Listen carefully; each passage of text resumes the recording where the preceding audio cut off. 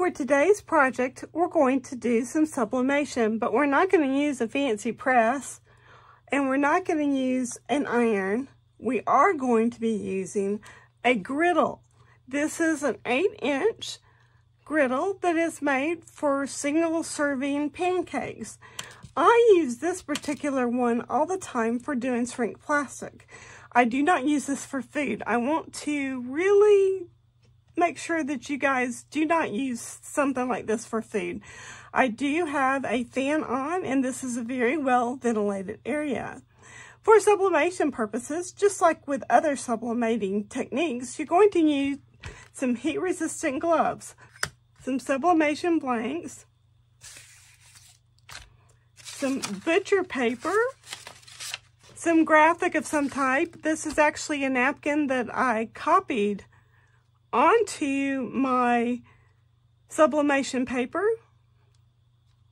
Yes, you can. Wait until you see how it comes out. It's gorgeous. Also going to need some scissors and just a little bit of time. So let's get started. The first one we're actually going to make is similar to this one. This is actually a butterfly one that I did yesterday, but we're going to be doing a bookmark. All of the sublimation blanks that I use today will be linked down below, and there will be a coordinating blog post. So my griddle has preheated, and we're going to go ahead and open its lid. As you can see, there's some butcher paper already here. I'm going to lay it into place. Now, this is kind of up to you. It's not going to hurt anything. I like to weight this down a little bit.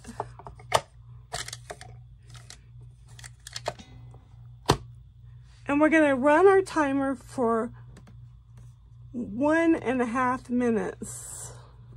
While we're waiting for the first piece to sublimate, I'm going to take a coaster. And you are going to be needing some heat resistant tape. I forgot to mention that earlier. Decide where you want your pattern to be and go on and put your coaster in that location. And just like with any other sublimation project, you're going to roughly cut out the shape. It's been over 1.5 minutes, so we're going to go ahead. We're going to take our coasters off first because we use those to weight down things. We're going to take this off. I'm going to put it aside to cool, and I'm going to put this coaster into place and put a couple of other coasters on top. This just helps to make up the difference for what normally would be about a medium pressure. We don't need any really extra pressure, but we're going to let this one, from my experience, to go for 2 minutes.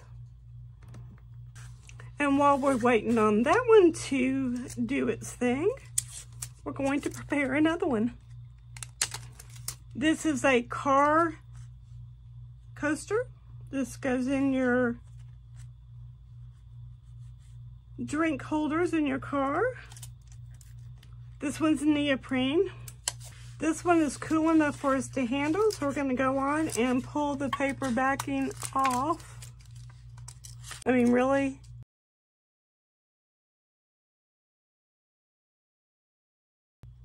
Seriously, who would have thought using a skillet, a griddle, would work this well for sublimation? But it really does. So we've got about 30 seconds left, so I'm going to go on and get my gloves on and ready to go. Move my bookmark out of the way. Okay, now we're going to go ahead and take this out of our sublimation griddle.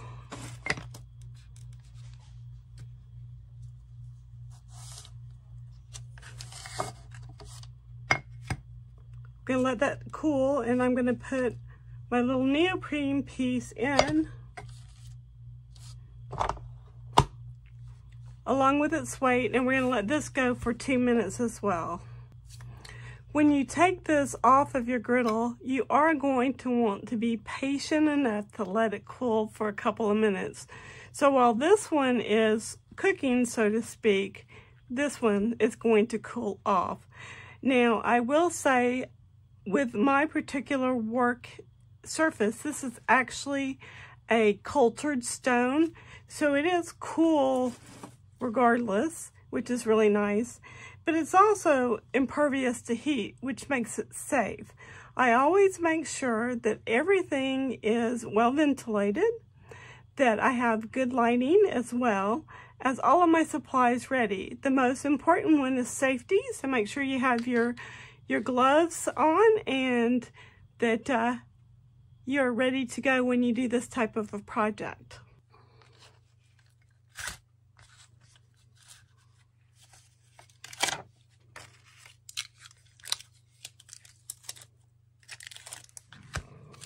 There is our finished coaster. I know, I'm impressed. I know you are. So here's the last one, which is our small car coaster. This is a photocopy basically onto sublimation paper.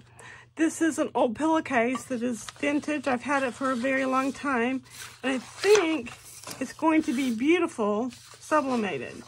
So the first thing I'm going to do is just like with our last coaster, I'm going to put that into place.